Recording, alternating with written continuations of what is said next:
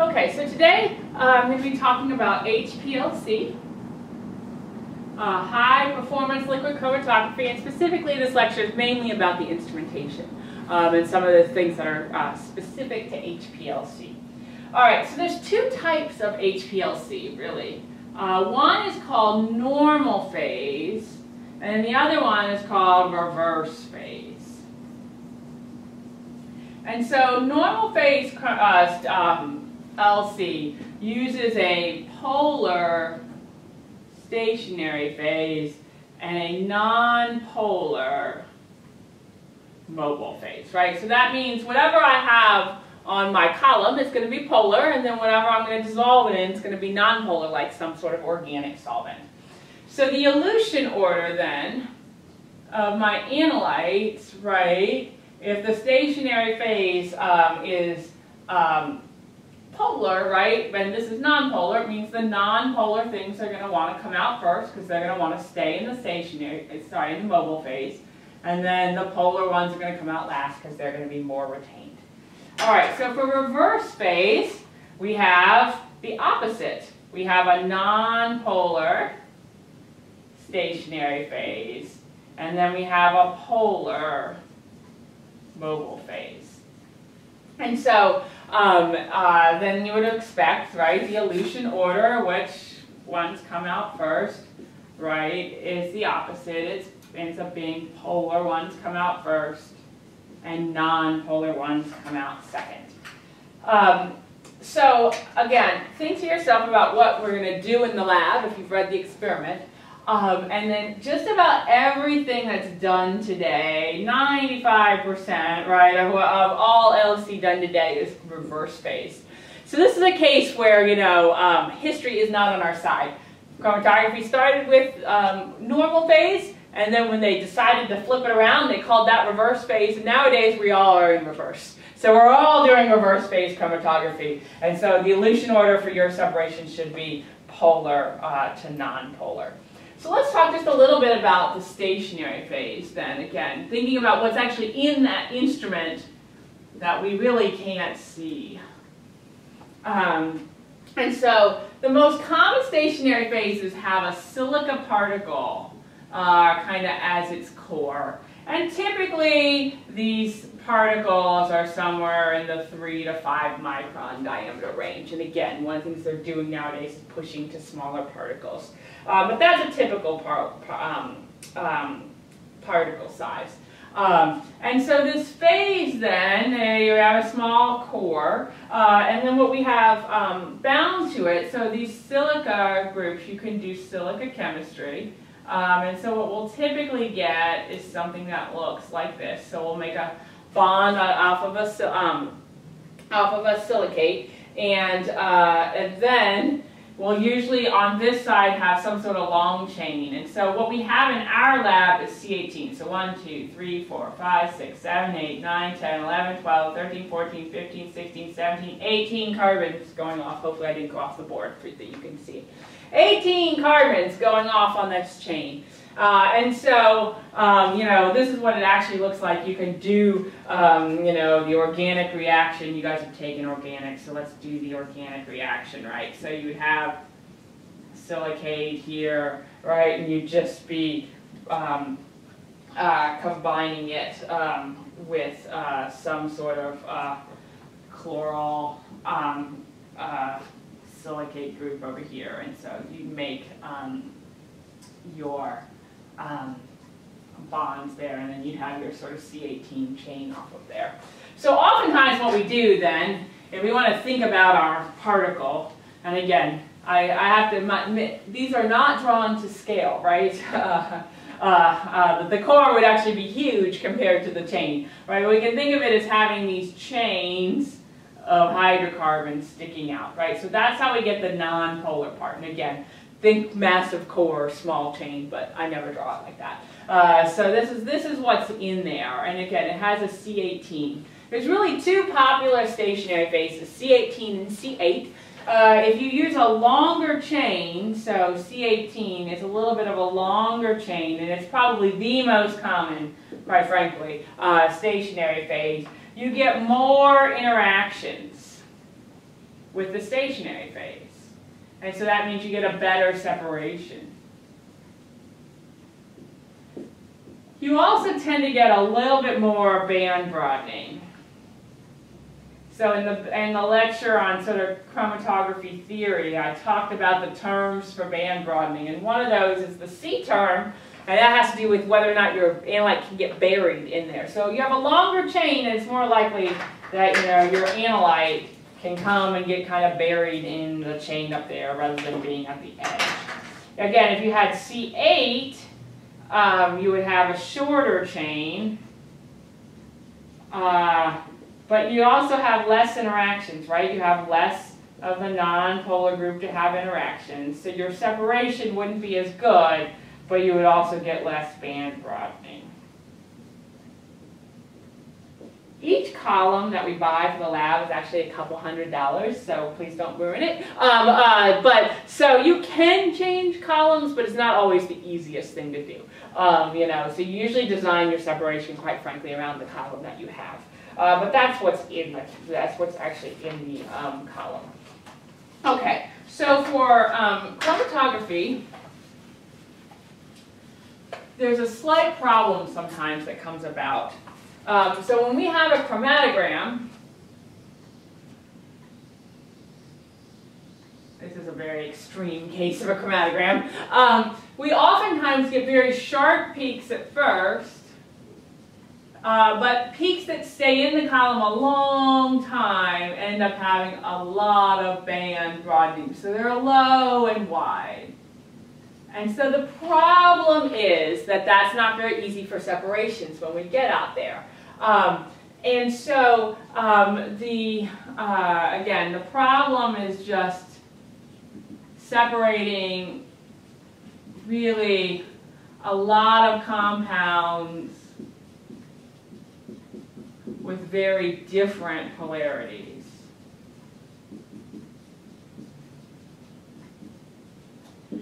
And so the solution to this, so this chromatogram is what I'll call isocratic. So isocratic just means you have one mobile phase. So you pick a composition of a mobile phase, you leave it at that, you go. But the solution to getting these clumps to come out faster is gradient elution. And so for gradient elution, what you usually do is start with a mobile phase that's more aqueous. Again, we're doing reverse phase. And over time, you add in more organic. In our lab, we usually use acetonitrile as the organic. So that's more nonpolar, right? So it's going to push stuff out. These things that are coming out are the most nonpolar things. We add a little bit more nonpolar something to the mobile phase, it's going to push them out faster. And so what you get, again, for gradient elution is much faster separations. And so we're going to explore that a little bit in our lab, the difference between doing isocratic and gradient. But a lot of times people like gradient elution just because it gets your peaks out faster while still allowing you to separate things sort of in the beginning. Okay, let's talk a little bit about the parts of VLC.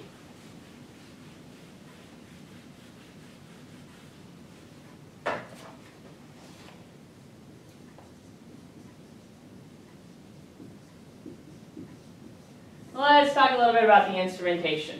So we have almost a fully automated LC, so that's really good and really bad. The really bad part is you don't get to do much. The really good part is it does it all really well. So I want you to kind of know what's under the hood. So once your sample is put in a vial, right, it's got to be injected. And almost all HPLCs use something called a 6-port valve for the injection. And you see these commonly in other places too. So let's imagine a valve for a minute. And there are going to be 6 ports on this valve. 1, 2, 3, 4, 5, 6. There we go. And so you can imagine that inside the valve, what happens is that we have little connections. And so these connections start, let's say first 1 is connected to 6, 2 is connected to 3, and 4 is connected to 5. And on the outside of these valves, we have different things coming in. between 6 and 3, for instance, we might have a loop. And so this loop, it literally is called a loop. It holds your sample. And so this loop is of a discrete volume. In our manual injection LC, which we're not using this year, it holds like 10 microliters. So you shoot in, this loop holds a precise volume. So that's how you get the same volume every time.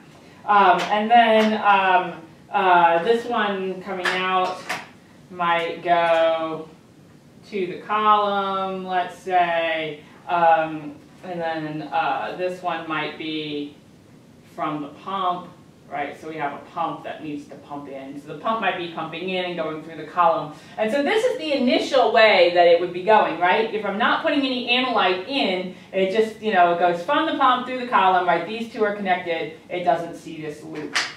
All right, so how am I going to do this loop? I need one thing coming into the loop. That's from my syringe. So my syringe is going to go in, and that's going to be able to load that loop, and then this is just a waste. So in the initial sort of load stage, I'm going to load my stuff in my loop. If I put extra in, it's going to go to waste. All right, so now I want to make an injection in my experiment. What am I going to do? I'm going to now switch my valve, and so the valve literally switches. And so instead of it being connected by those black lines, it's going to be connected like this. Now 1 is going to be connected to 2, 3 is going to be connected to 4, and 5 is going to be connected to 6. And there are actually little channels, and this thing actually turns, like just a little quarter turn.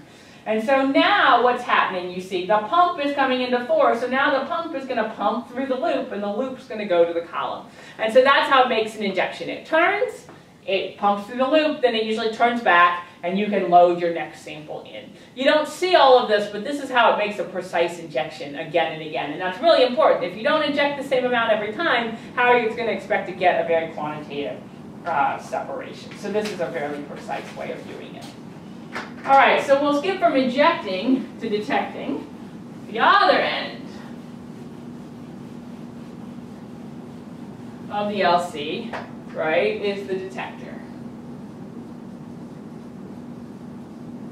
And so in this lab, for our first LC experiment, we used UV-Vis as the detector.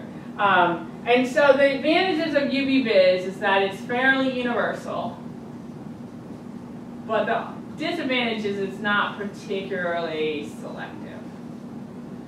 So universal, but not particularly selective, and not particularly sensitive.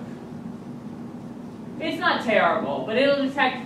Universal, if you remember back to spectroscopy, means basically anything's got a double bond. So you got to have a double bond to see it with UV-Vis. Got a double bond or some sort of n orbital, you're usually pretty good to go.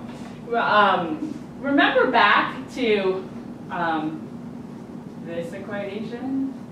That absorbance is equal to molar absorptivity times path length times concentration that we use all the time in sort of our initial studies. Again, let's think about path length for a minute. So I think our columns nowadays are very narrow. They're usually only a couple, like 100 microns, like a 200 micron column.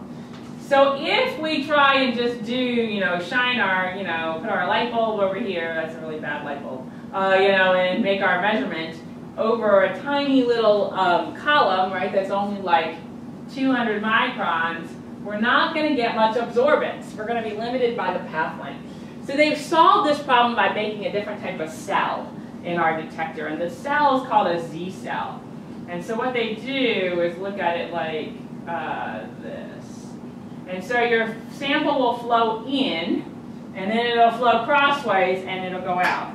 And your UV light comes in this way, and you detect over here. So now, right, by this design, my path length is a lot longer. It's not the length of the column, it's not the width of the column, but we can make an optically transparent sort of length.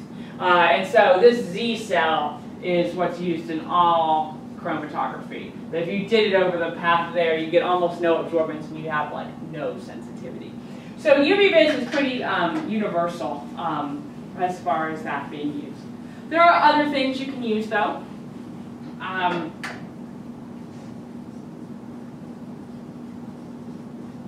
You could use fluorescence. It's very sensitive, so that's the pro to doing fluorescence. The con is that you must almost always tag your molecule.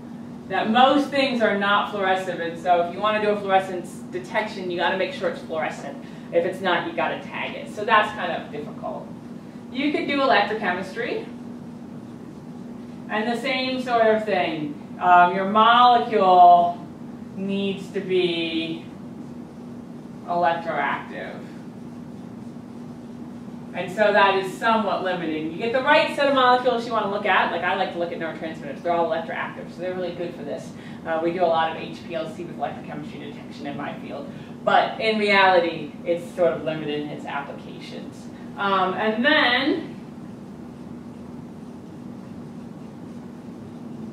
what's become pretty popular nowadays, if you have more money to spend, you can do mass spectrometry, right? And the advantage of mass spectrometry, right, is that you get molecular weight information about your sample, and so it's easier to use this to identify it.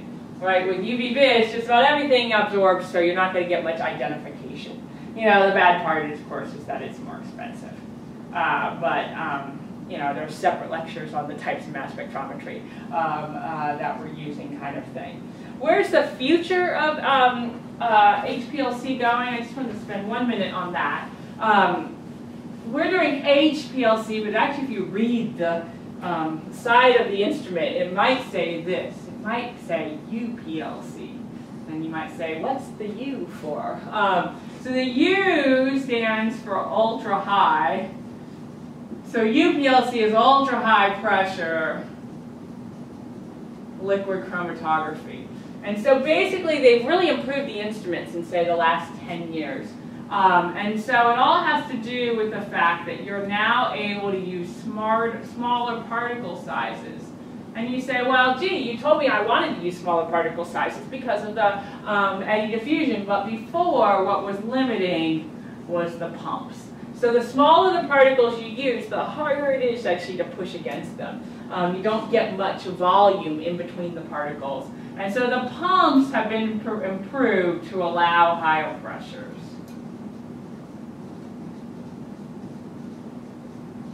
And so if you can do higher pressures, you can do smaller particles. If you can do smaller particles, you can actually do much faster separations and better separations.